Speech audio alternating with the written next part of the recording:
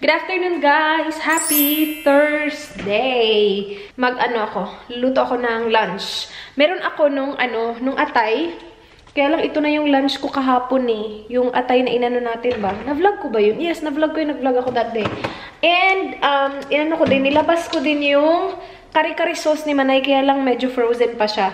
So, wala. Hindi natin yan makakain. Yung atay masarap siya kaya lang yun yung lunch ko kahapon. So today, mag-ano tayo guys?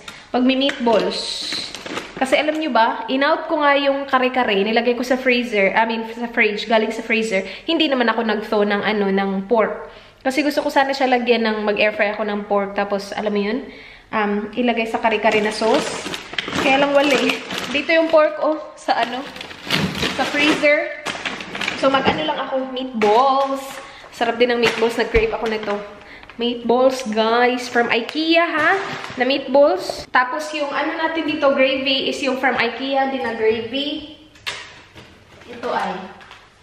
So, sabi dito, lalagyan daw ng cream. Hindi ko nilalagyan ng cream. Tubig lang, guys. Okay na dito.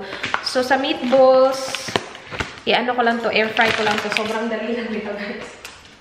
May rice na ako from kahapon. Tayo ng,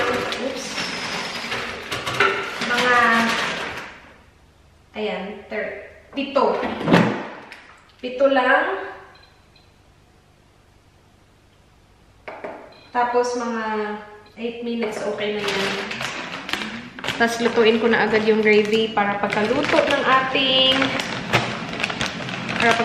ating meatballs, ready natin yung gravy. Kasi I'm hungry! Tama din na hindi ako ngayon, pork belly kasi magpo-pork chop kami ni Dad mamaya. Yun yung dinner namin. Nakaplano na. Pinaplano ko yung dinner kasi alam nyo naman, dahil sa Daddy Boy.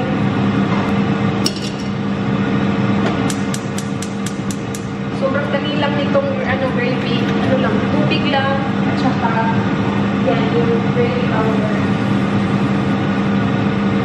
Kunting tubig lang, guys. Kasi mag-isa. Naka-edit na ako ng video kaninang umaga. After pagkaalis ni Dan, nag-edit ako ng video. Tapos, I need to work on my visa. Today. Explain ko sa inyo mamaya ang mga visa na yan. Nakaloka. Ayan, ito yung ating lunch, guys. Marami-rami yung gravy na naluto ko. Kain tayo, guys. Kain. Ayan, nakapag-makeup na tayo, guys. Ginamit ko na naman yung ating Jeffree Star Concealer, Magic Concealer, at saka Magic Setting Powder. Yung shade ko sa setting powder, Topaz. Yung sa concealer, shade ko C18. Leave ko yung review dito. Kasi gustong-gusto ko tong concealer at saka powder na to. Second time ko pa lang siya nagamit, but yeah, I love it so much. Mag-film ako ng ibang video, guys. Mauuna nyo ito mapanood. So, i-leave ko na din ulit yung video dyan sa card. Hindi ko alam, nasaan ba yung card? Dito or dito? Basta, 3:30 na, guys. Tapos ko lang mag-film. Now, dito tayo sa visa. So, yung sinabi ko sa inyo kanina, mag-apply ako ng visa. Ibang visa na naman. Same to nung, yung visa ko kasi, explain ko ha. Kung ayaw nyo mapanood, ilalagay ko yung dito, yung time, kung kailan matatapos yung chika-chika about visa. Yung visa ko kasi is fiancé visa. So, meron kasi siyang iba-ibang stage. Yung gagawin ko na ngayon is yung stage 2. Yeah, na-finalize na yung stage 1 ko. Actually, dalawang stage 1 yung nakalagay dito na puro sila finalized. Wait Date submitted, 2nd of February 2016. Yung isa, okay. So, dalawang stage 1. So, yung pinakauna na stage 1, so, nakakalito, diba? Hindi ko nga din to as in sobrang gamay eh.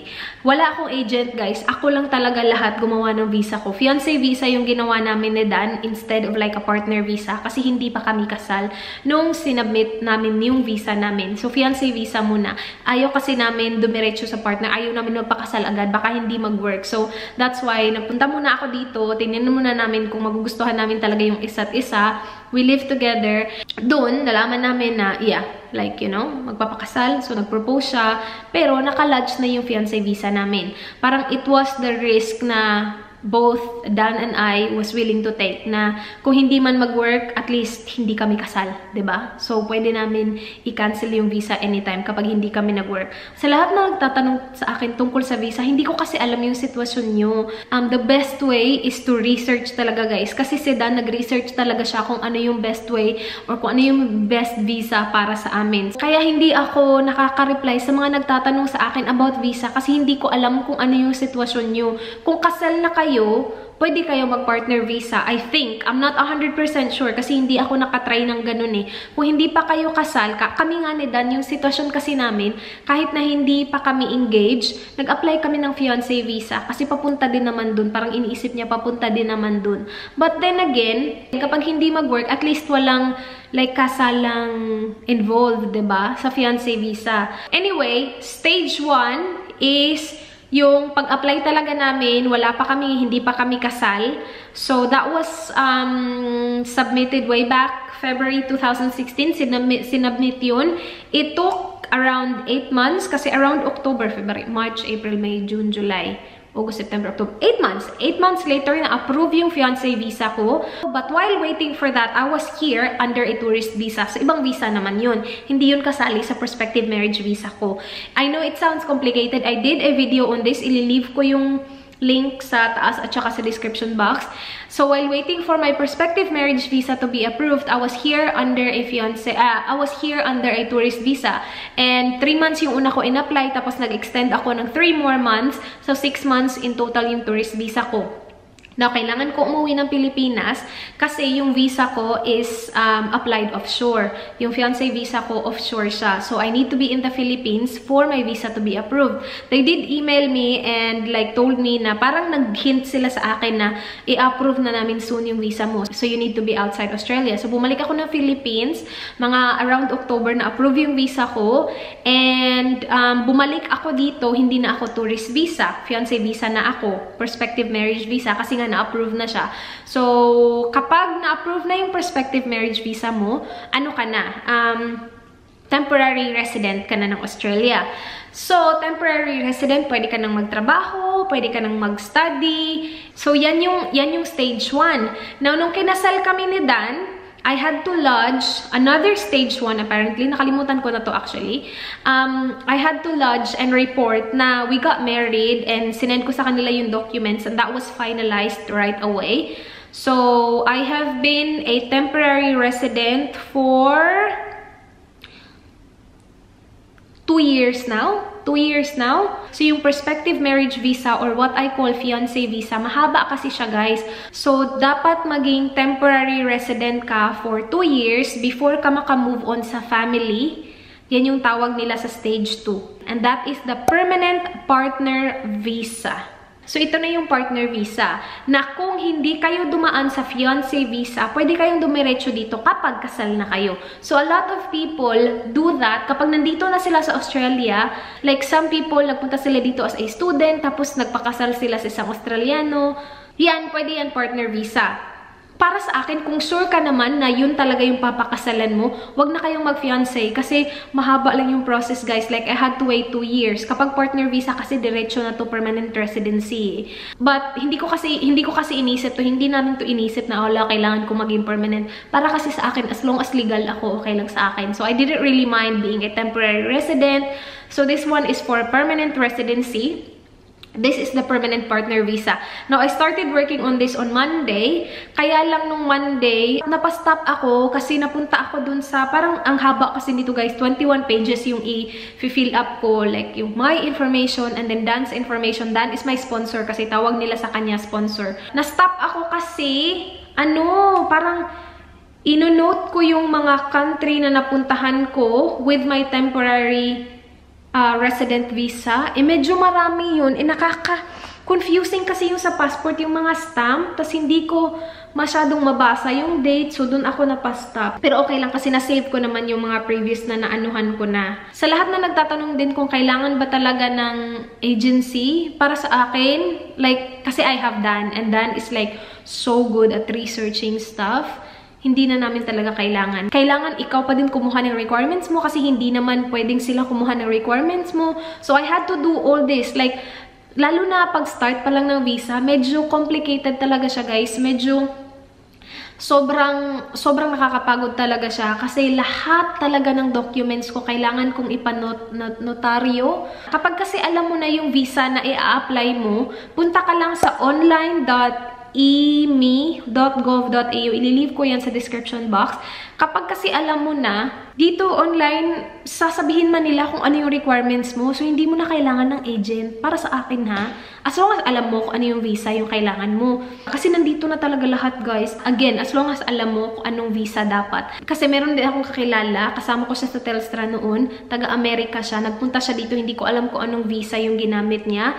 And parang nagka-problema sila kasi mali yung visa na in-apply niya. So, you still have to be really careful. Kasi, kailangan siyang ipabalik sa Amerika ata. Or basta, kailangan pa nila magbayad ng lawyer para mag-appeal kasi na-deny yung visa niya kasi mali yung... Basta, it can get really complicated and it can get really bad kapag hindi tama yung visa na i-apply mo. So, just make sure na you are on a right visa. Especially before ka magbayad. Kasi visa to Australia, lalo na kapag partner visa, mga ganyan, mahal siya. Like, sa case namin ni Dan, we paid, hindi ko alam kung magkano na ngayon kasi nag-i-increase siya every year talaga. Yung sa amin, mga $7,000, 7,000 Australian dollars. And basahin mo lahat. Basahin mo lahat talaga. Yun lang yung maano ko. Wala pa naman akong na-encounter na, thank you Lord. Wala pa naman akong na-encounter na problema during the application of the visa. Again, pangatlong apply ko na to sa ilang stages ng visa ko. And so far, wala pa naman akong na-encounter na problema. Sana wala. Sana naman wala naman. Tatapusin ko lang to, guys. Again, nandun ako sa ilalagay ko yung information ng mga countries na napuntahan ko using my temporary residency visa. So, gagawin ko lang yun habang wala pa si Dan. I think I have 1 hour and 15 minutes. Hindi ko naman siya kailangan tapusin agad-agad. At least lang ba? Yeah, kasi mahaba naman yung time na meron ako. Actually, hindi ko alam kung ilang buwan, pero I like doing things in advance. Alam mo yun? So, yeah, let me just do this, guys. So, guys, natapos ko na yung iniiwasan ko, yung ilagay lahat ng details ng mga countries na napuntahan. Pero natapos ko na. Now, I'm on page 15 out of 21. Ito din yung ayaw ko. Pakita ko sa inyo. Ayaw ko ng mga sulat-sulat na ganito eh. So, do the applicant and sponsor have a mutual commitment to a shared life as a married couple or as de facto partners to the exclusion of all others? So, yes. Give details. Ito yung ayaw ko. Give details of the financial aspects of the relationship. Like, alam ko siya, kaya lang hindi ko alam sulatin. Naiinis ako kapag mga sulat-sulat. Give details of the nature of the household. Give details of the social aspects of the relationship. Yan. Alam nyo ba? Yan yung kailangan ko gawin. Yan lahat. Before ako makamove sa page 16. Fill out ko lang yan, guys. Application submitted. I did it, guys. Oh my gosh. Finally, natapos ko siya. At least natapos ko na yun. Hindi ko na yun iisipin. Anyway, mag-ano tayo, guys. Prepare natin yung pork. Mag-pork chop ako ngayong gabi. Oops. Ito. 3 pork chop. Lalagyan ko na lang siya ng seasoning ngayon para nuot na ba. While nihintay natin si Dan. May dalang dessert yun si Dan. Napadaan daw kasi siya sa Asian shop. In fairness sa kanya, ha. Paborito niya yung sapin-sapin, diba? Sabi niya isa lang daw yung kinain niya. Parang 3 ata yung... hindi ko alam. Tignan natin mamaya kung kalimutan ko na ko ilang laman kasi hindi ako nakakain ng sapin-sapin kasi nauubos niya. Pero sabi niya parang isa lang yung kakainin niya today. Tapos isa bukas. So hindi niya inubos. In fairness sa kanya, ha. Diba last vlog nung bumili siya ng sapin-sapin, pagdating dito sa bahay, na lang, container na lang. Wala nang laman kasi nakain na niya lahat. He's been doing really well. Alam nyo kasi, nung nasa Japan kami, hindi ko kasi siya sinisita dun sa Japan kung anong gusto niyang kakainin. Kasi kapag nagta-travel kami, yun yung ginagawa namin. Like, you know, minsan lang tayo dito sa country na to might as well eat whatever we want to eat. That's why gusto ko na before the trip, at least like, hindi kami like sobrang kain ng kain. Like, yung, okay lang naman kumain. Like, there's nothing wrong eating. As long as hindi naman sobra na parang you don't feel good na. And yun kahit yung nangyari kay Dan. So ngayon, sineseryoso na niya talaga, guys. And it's good. Sabi niya nakakatulong din daw na ako talaga yung nagpe-prepare ng pagkain, hindi yung light and easy. Kasi yung light and easy kasi, there's nothing wrong with it. Like, healthy talaga siya. Parang wala kasi, hindi kasi nakikita ni Dan yung effort. So, parang hindi niya masyadong sineseryoso. Ngayon, parang nakikita niya na sobrang effort kasi ako sa mga sa mga baon niya, sa dinner niya every night, sobrang effort ako. So, mas ginaganahan daw siya na mas mag-stick dun. Sabi niya talaga sa akin, mas nakakatulong daw na ako yung nagpre-prepare kasi nakikita niya daw kung gaano ako nag-e-effort dun. Mas inaano niya daw, mas sineseryoso niya daw. Anyway, pork chop tayo today. Tapos yung side dish, hindi magre-rice sa Dan. Ano lang yung side dish niya?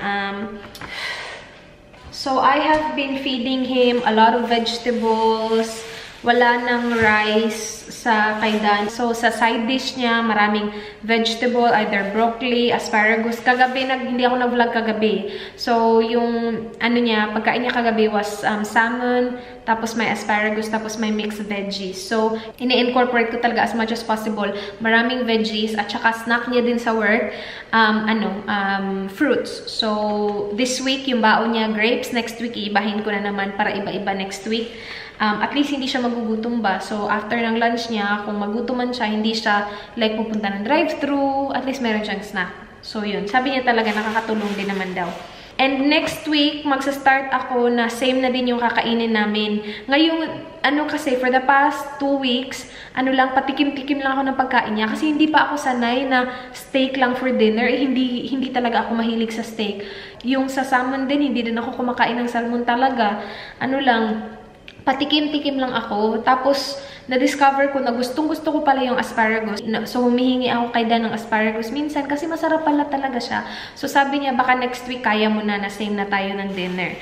Para hindi na din ako mahirapan ba na magluto ako ng akin tapos sa kanya. So, I think next week, some days, pareho kami ng dinner. Some days, siguro hindi. Parang inaano ko pa siya. Tinatry ko pa siya na, kasi ang hirap i-eliminate ng rice mga beshi. Pero tinatry ko naman, tinatry ko talaga. Anyway, enough of that. Yung seasoning ko dito, lang guys, salt at saka vegeta. Gagayahin ko si Manay na nagluto siya kinakat. Masarap kasi talaga, sobrang malasa ng niya. Pork chop niya. So, hugasan ko lang yan. Tapos, i-season ko na. Tapos, balik ko sa fridge. Pagdating ni Dan kasi, pupunta pa kami ng Kmart. Meron daw siyang bibilhin. So, yun lang yung gagawin ko dito. Tapos, kita-kits mamaya. Dito na si Dan, guys. Tingnan natin yung kanyang dala. What did you bring for us, my love? Sapin-sapin. Good job. Isa lang yung kinain niya. Oh! It's not focusing. It is. Is it? I can see it, yeah. Okay. What's that called? Sapin-sapin. Di ba tatlo yung laman? Isa lang yung kinain niya. And that's my favorite. Cassava cake. Na yung corner. You're on the corner, didn't you? Yeah. Gusto ko yan eh. Punta kami Kmart, guys. Oh, babe, I submitted the application. Visa. Did you double check it? I did. Okay. Cool. Good job. Thank you. Good job, babe. Ready? Yeah. Suot ko yung hinol ko kanina. It's back in the fridge. Napanood nyo na tong haul na to kung pinanood nyo. Ang lamig na guys, grabe. What are we going to take tomorrow night? Tomorrow night? What else do we have? We don't have any meat left? No. Wala na? Okay. But tonight we'll have this, mate. Yeah. What I've got for lunch. Uh-huh. It says we're going to have like rice and meatballs. Rice. Do you want rice? Or I can do mashed potato for you. And meatballs? Yeah, that sounds good. Sige. Yeah. Alright. Let's go. I haven't looked up recipe ng What's that for? I'll bring my phone. You can look it up now. Yeah, the recipe for the magba-banana bread kami guys para sa linggo. Request ng mama niya. Banana bread daw yung dalhin ko. No, that's alright. It's easy. I'll just look it up while we're in the car. Okay. Kasi ang init na nitong suot ko. Nandito tayo sa bahay. Sabi ko kanina, ang lamig-lamig na suot ko to. Ang init na tuloy. Babe, it's so hot, babe. I'm wearing this. It's so hot. Is it? Yeah. Good. It's from Yes Style. Is it? I got it today. Okay, cool. Is it really hot? Yeah. It's hot. I'm sweating now inside. Not really, but it's hot. Tingnan niyo naman ako, balot na balot ako si Dan. Nakaganyan lang siya. Are you cold, babe? No. Borit. Lamig kaya. 9 degrees? Tapos naka-ano ako guys, naka-agboots pa. Oh, diba? Ako na talaga ang balot na balot. Siya kasama, ulong lumig ko yun. Sige, lalamig pa rin kaya ako. Kahit ito na yung suot ko. Ay, nako babe. Punta kami Kmart muna. May bibilihin daw siya. What are we getting from Kmart, my love? socks. Socks? I need winter socks. Winter socks. And then punta kami Kohl's para bilhin yung kulang namin sa ingredients. Ayan, dito na tayo. Yung mga socks niya ngayon, what kind of sock do you have? Like something... Put them on something like that. That'll do. Isn't that too thick? Baka naman hindi na magkasya yung sapatos mo. Too thick? Yeah? No. Are you sure? These? No. It will fit? These are heaps of room. Yeah. Okay, good. Alright, cool. And then what else do you need, my love? I want like some winter socks. Some Yeah, you have socks. Ah, for footy? outdoor crew. Ah, grabe naman to ka. Hindi mo na masusuot sapatos mo nito. Kapal na. Bahay na kami guys. Let's do a haul. Nag-vlog pa ako. Hindi ako nag-vlog. Sana hindi ko na lang dinala yung camera. Si Dan kasi may nakitang kliyente. Nag-usap pa sila dun sa post. Tagal lang tapos mag-usap. Binalikan ko. Kasi iniwan ko lang sila kasi nag-usap sila. Pagbalik ko, pinapakita na yung channel ko. Buang talaga to si Dan. Sabi kaya pala, tagal yun, ako pa rin pinag-uusapan ng mga buang. Napaka-proud niya sa akin. Are you proud of me, Malak? Yeah. Joke lang, guys. Oh, my cake! Kalululong cake! Ang cake! Biskut ba yan? Oy! We got a cake. Masarap kasi ito, guys. Sponge cake. Gusto ko yung sponge cake na, like, sponge talaga ba siya ba? Hindi siya yung very thick. Ito, $5 lang. Parang natikman ko na to. Dinala to ni Kat one time. Sarap nito. And then, we got this.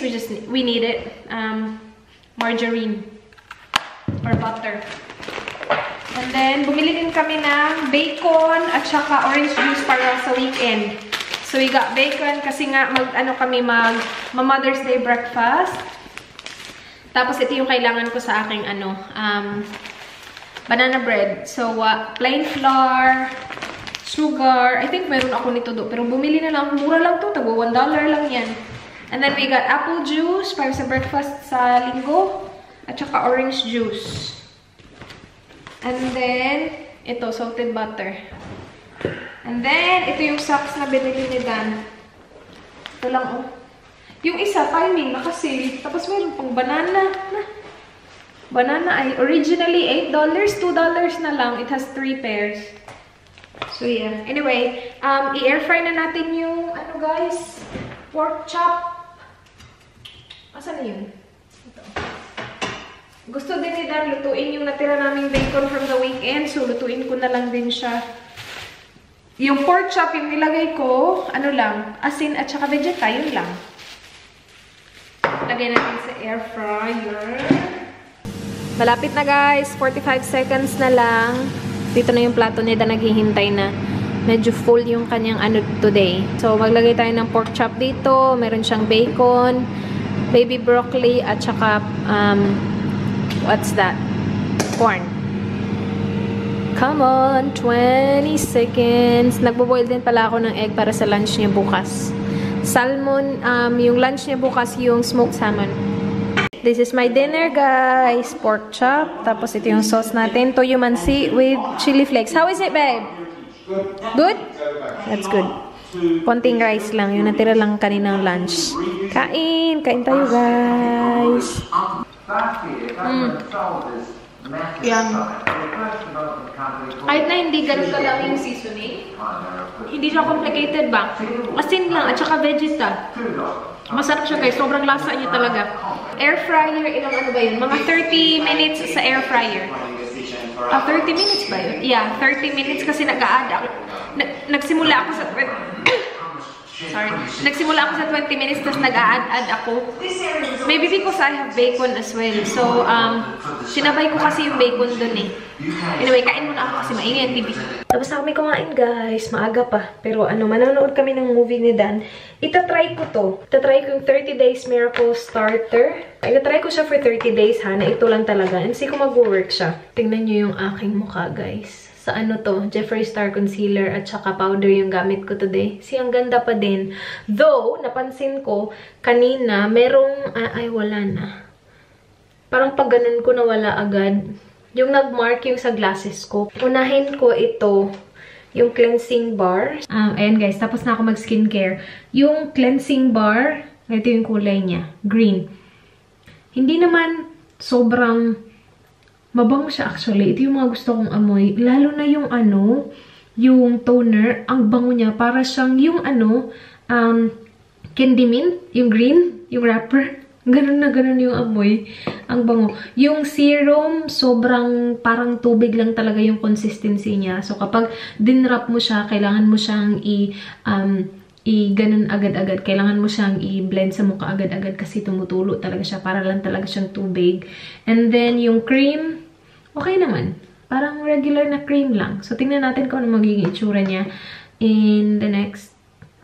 Gagamitin ko kasi siya for the whole 30 days. Like, uubusin ko talaga to kasi maliliit lang siya. Gagamitin ko siya every night. Kasi morning, iba naman yung skincare routine ko. So, every night, ito yung mga gagamitin ko. Nasa, ano ko, under eyes ko is yung Pink Raccoon Hydrogel Eye and Cheek Patch. Kasi yung ano ko sana eye cream, kaya lang nandun sa kabilang kwarto, tinamad ako kunin. So, ito na muna. Okay, close ko na yung vlog, guys, kasi manonood kami ng movie. Thank you so much, guys, for watching. Please like if you enjoyed. Please subscribe if you haven't already. I hope to see you guys, hopefully tomorrow. Bye. Good night.